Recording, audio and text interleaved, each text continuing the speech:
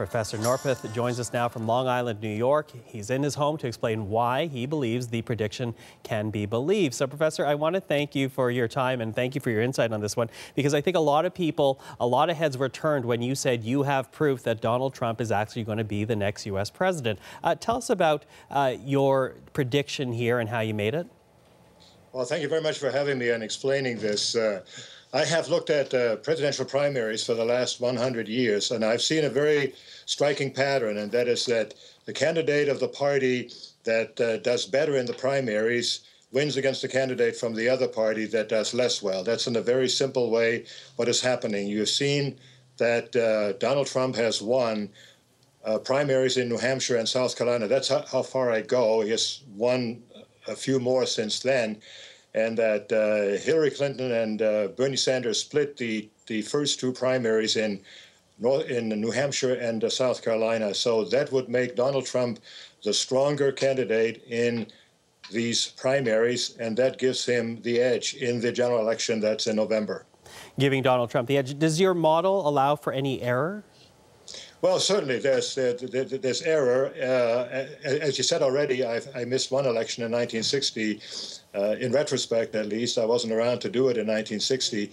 And the vote percentage that I predict for a given election usually differs by, I don't know, 2 to 3 percentage points. So that's the error that's in the model.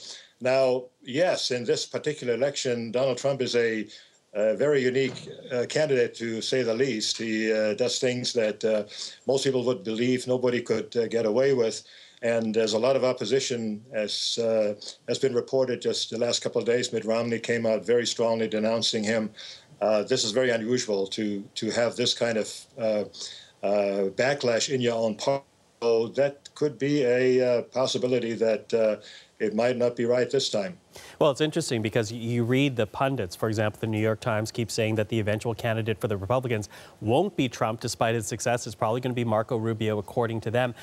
What do you say to those people, and especially the Republican establishment? Because you've set up this model, but it seems that Republicans, particularly those in Washington, don't want to accept the way voters in the Republican Party are leaning towards.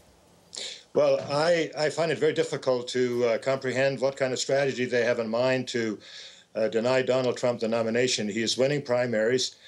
These primaries decide how many delegates you have, and it is very likely that he will amass enough delegates by the time the primaries are done. So there's no way you can deny him the nomination. This is not the old times when party bosses could get together at the convention and decide on their own, ignore primaries. I think this scenario is very difficult. Also, I don't see that the anti-Trump folks have any candidate in mind that they could rally behind right now and beat Trump.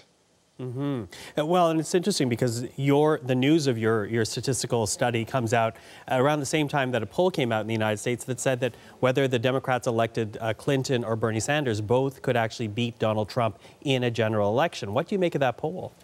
Well, that's true. There are quite a few polls that show that. I would say this: it's very early right now to get any idea from these polls about what's happening in November. Anybody who's looked over these polls in past elections will find out that they're not very accurate, and that you have to wait at least until the conventions, maybe early September, to get any idea from polls about who's going to win. I also like to remind any viewers that Gallup poll, the gold standard in polling, actually got it wrong with his last poll in the last election. Gallup picked Romney to win the election, and that was wrong. So I would take these polls with a lot of grain of salt. Take it with a grain of salt. And as you and I speak here very quickly, Professor, since you are a political science professor, how much of what we're seeing in the United States right now, not only with Donald Trump, but with also Bernie Sanders, how much of that is a measure of the dissatisfaction with politics in the U.S. right now? Well, I think it's very profound. I think it's highly unusual that you have these kind of insurgent candidates in both parties.